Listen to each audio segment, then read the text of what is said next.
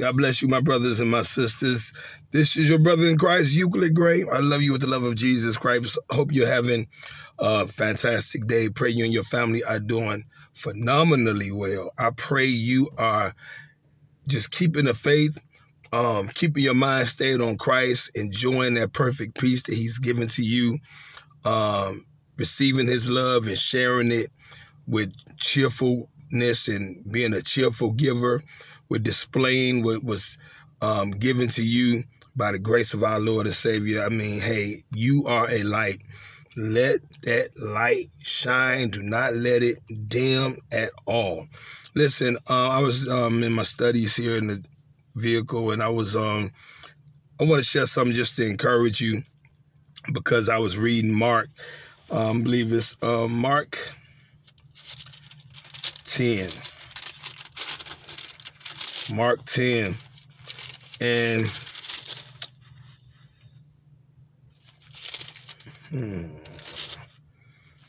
it talks about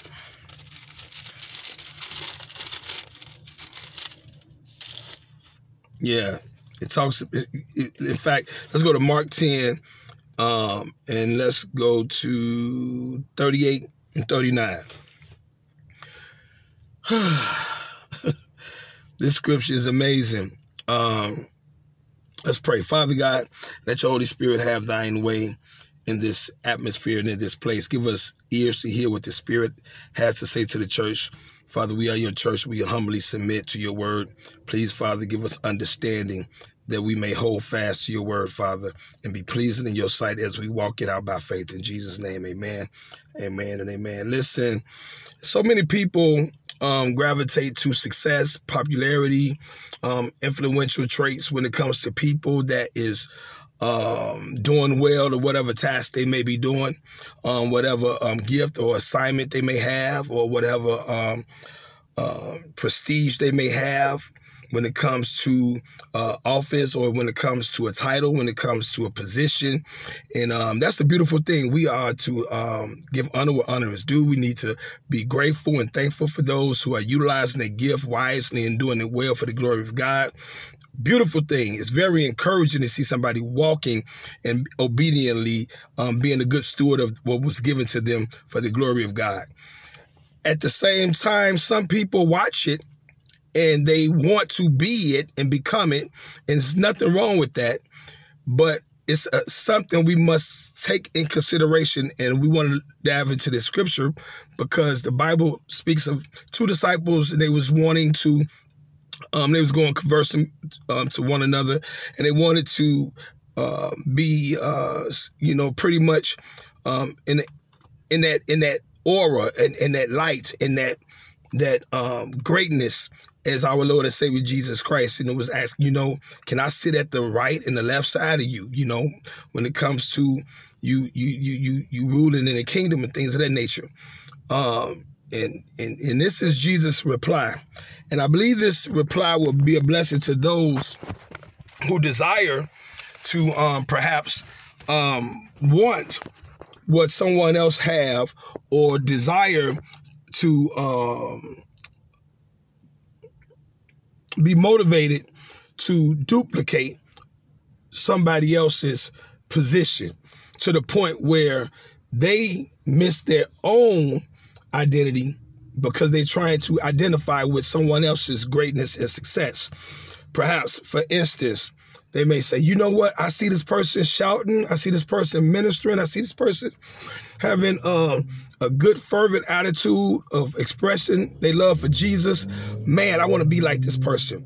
Not knowing, for example, I'm using this for just an example, not knowing that this person that they wanted to be like and imitate when it comes to having that fervent praise, not knowing that that person went through turmoil, went through countless procedures that deal with their physicality when it comes to sickness, probably had dramatic or a whole lot of surgeries and things of that nature, and got through them all by the grace of God. Intense prayer, intense struggling, intense being lonely, intense suffering, This is not the case to all things. I'm just using it for an example, to the point where now this person praise is so sincere because this person is reminded about every procedure that God brought them out. This person is being reminded about every traumatic experience they went through, every suffering and every pain that God brought them out. So their praise is like a reflection of gratitude, of thanksgiving for those magnitudes of times that God has blessed them repeatedly. So when people see the outer appearance of someone's praise, they don't know the inner appearance of the struggle that they went through, that God brought them through to give them that praise. So a lot of times they want to get this position or get this status of expression to the point where they're like, man, I want that. But they don't know that that person went through something to get that. And this is what I believe God is telling the disciples. So I'm going to read what Jesus said. He said, you don't know what you're asking, Jesus said. Can you drink the cup I drink? Or be baptized with the baptism I am baptized with?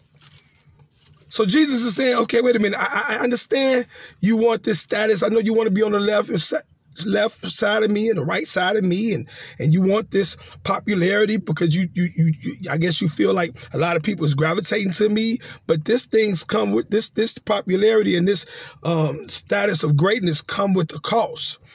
And Jesus didn't talk about the glamour. He didn't talk about what they perceived him as having that they wanted. He talked straight. In fact, he didn't even talk about what they asked about. He went straight to the stuff that he went through to make him be perceived as great or have this sense of power.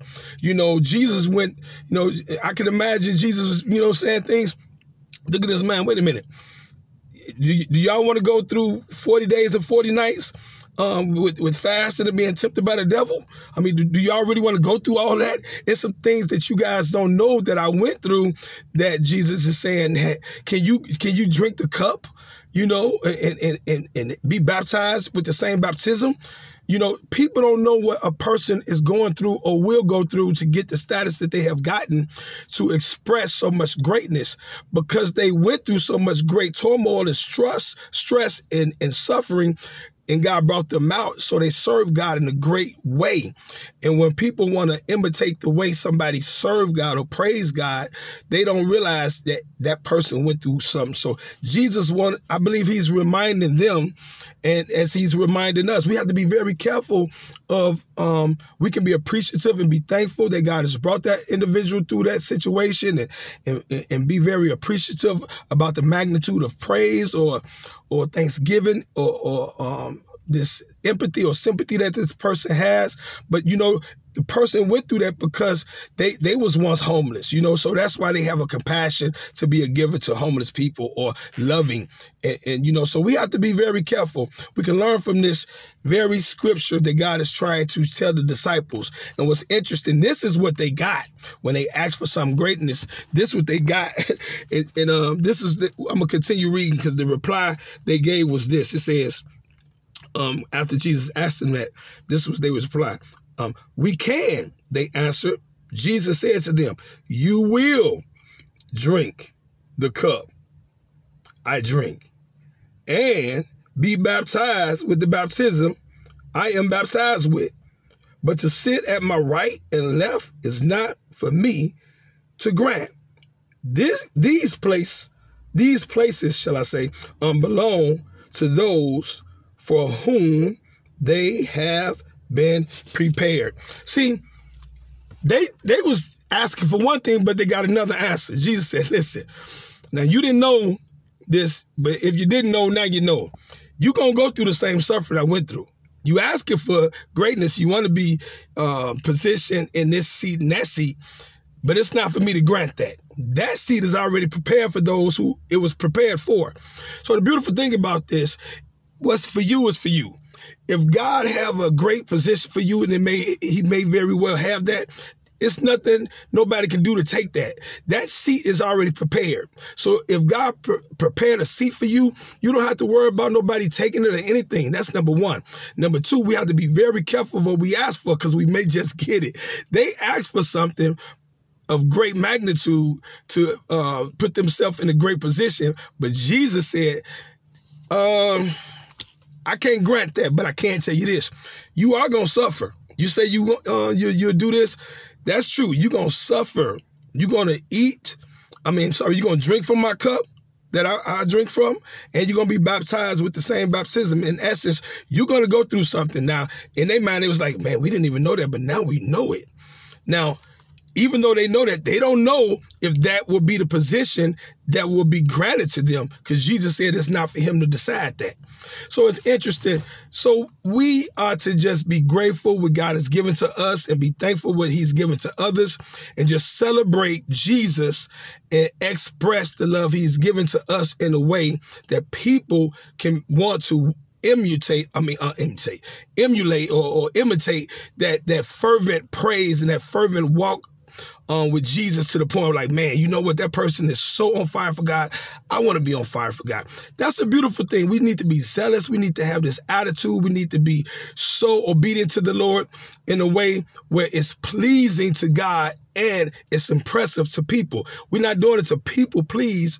We're not trying to get people to look at us, but as we submit to God when it comes to our gift and our callings, and we work unto the Lord as opposed to working unto man, man will be touched and be moved to be like, man, how can I be great like that? You know, as Christians, we are to have that presence of not being swaying to the left, neither to the right, but staying straight and narrow on that path and living an upright life, so other people that watch us, whether it be near or far, they too can say, you know, like the disciples, how can I sit in that seat of greatness?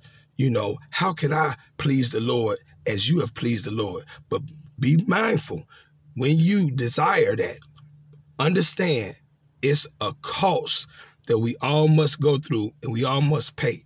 So I just want to encourage you as you encourage yourself in the Lord, and just know that what God has for you and is prepared for you, and if he have placed you in a seat of greatness, hey, it's already prepared for you. All right? God bless you. I love you. Have a good day. God bless.